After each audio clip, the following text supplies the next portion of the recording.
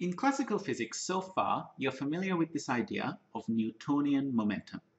So if an object has mass m and it's moving with velocity v, we say it has momentum p equals mv.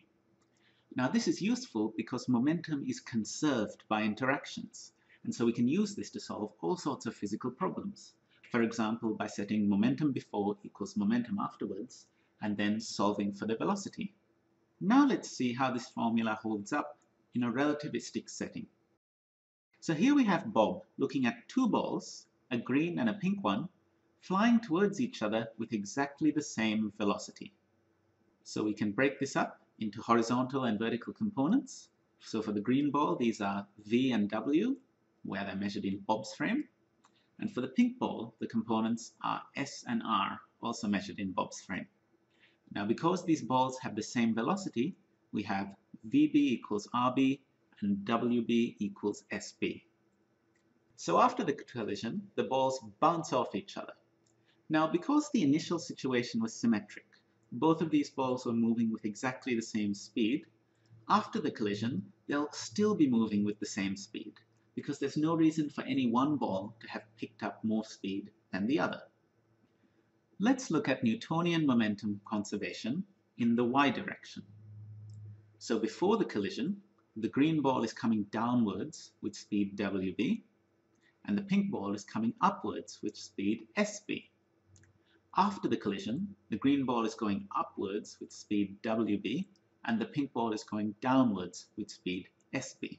Now because the balls have the same velocity, we have vb equals rb and wb equals sb. And so the momentum before the collision is the same as the momentum after the collision. So momentum is conserved.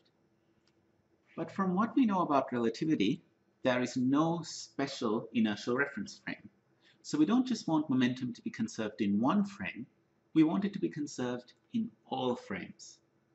So let's pick a frame. Suppose Alice starts off where the green ball starts off, here are her coordinates, and she moves to the right with speed vb. So in other words, she's matching the horizontal velocity of the green ball.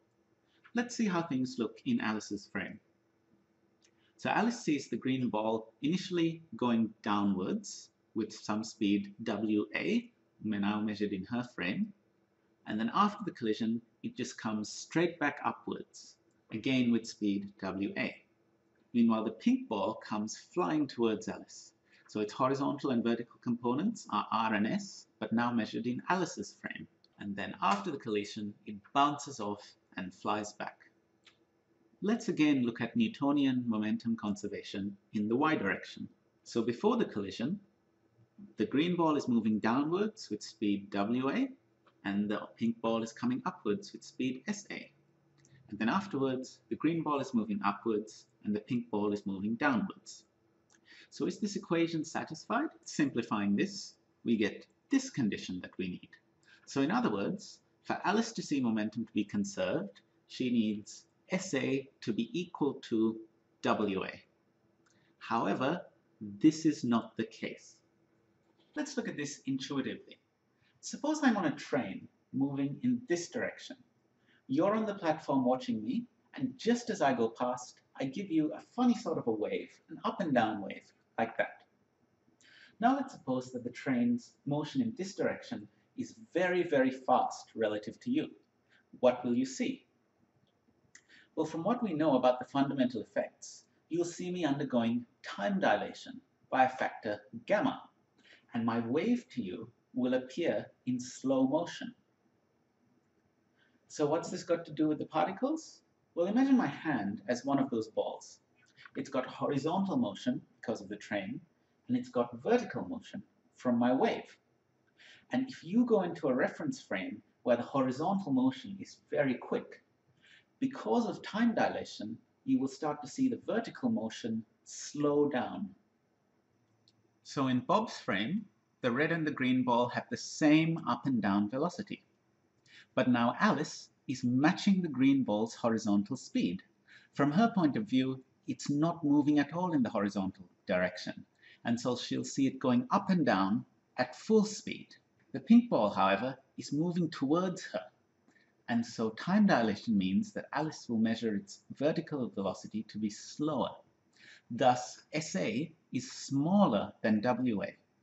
And so Newtonian momentum is not conserved in the y direction. It turns out that if we look at this problem and see quantitatively how the velocities transform between frames, we can get something that is conserved in both Alice's and Bob's frame, and this is P equals gamma mv.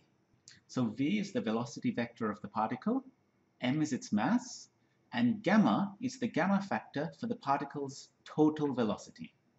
V equals Vx squared plus Vy squared plus Vz squared. For the pink particle, its initial momentum is m times Sa on 1 minus its total velocity is Sa squared plus Ra squared.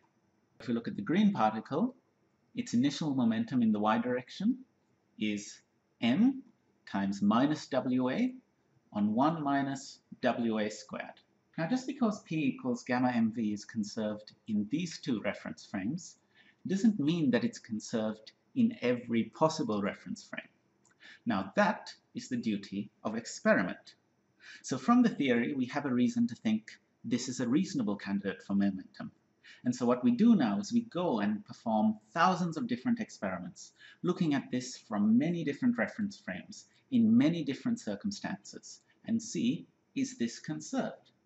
And what we found is that yes, in every experiment that has been performed in a relativistic regime, P equals gamma mv has been found to be a conserved quantity. And so because of that, we call this relativistic momentum.